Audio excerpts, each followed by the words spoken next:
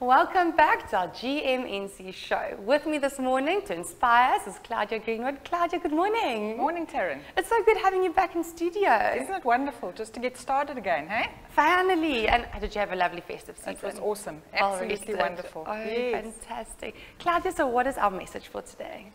Well, today, you know, starting the new year, most of us have goals set out, new ideas of things that we want to achieve, and we start out all fresh and all excited and so on, and that's fantastic. Yes. One thing that we need to know is that if we want to achieve what we set out to do, it requires consistency and it requires effort. It requires us to do something. You know, it's all about what we put into to whatever we're trying to achieve. To reap our benefits. Yes, absolutely. That's what counts. And what happens is because we are caught up in a particular habit loop, of, you know, doing things in a certain way, sometimes and actually very often, we find that to achieve something more, something different, we now need to change certain things that we do, right? So we so quickly default to our habits of whether it's doing something at a certain time or certain days, or just our mindset in how to approach something. Yeah. So what I'd like to, especially going into the weekend, and then, you know, we sort of caught up in all sorts of fun activities and stuff, which is absolutely fantastic, but we get stuck back into that habit loop. So what I would like to encourage everybody to do is just keep focused on what your intention is to achieve in terms of your goals, or whatever you've committed to in terms of yourself, and for your career, whatever it is. It might be a personal goal, could be health and fitness, and just stick to it. It's okay if you get off track, just bounce back, pick up where you left off, and you know what, if you need help in really getting into a different rhythm, reach out to a professional person that can help you. Yeah. Because starting the year off strong is always just fantastic, but let's keep it there. And, you know, one step sideways, one step backwards, and two forwards gets us there. And we'll just keep going. So focus, give yourself some slack, be kind to yourself, and just keep going. Just keep focusing on that goal, and you will get there. And it's so true, because automatically, as soon as you feel like you're going off track, you kind of default back to your old factory settings, if you know what I mean, and just try and get your headspace right and try and keep going. It's probably the most difficult thing to do.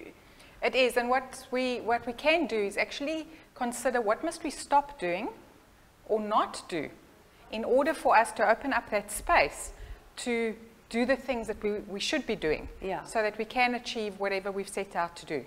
And slowly, you know what, habits take time to reform.